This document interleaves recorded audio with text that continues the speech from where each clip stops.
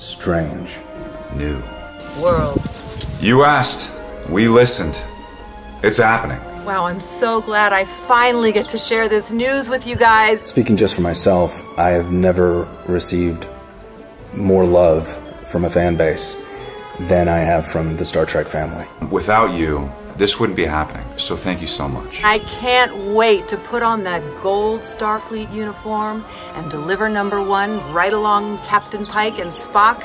It is a huge honor. And it means even more for us to be able to announce this right now at a time when so much of the planet is hurting. The ethos of Star Trek is so curious and welcoming and unifying. And we're going to get to work on a classic Star Trek show that deals with optimism and the future. Here we go. I can't wait. And I guess there's only one more thing to say. Hit it.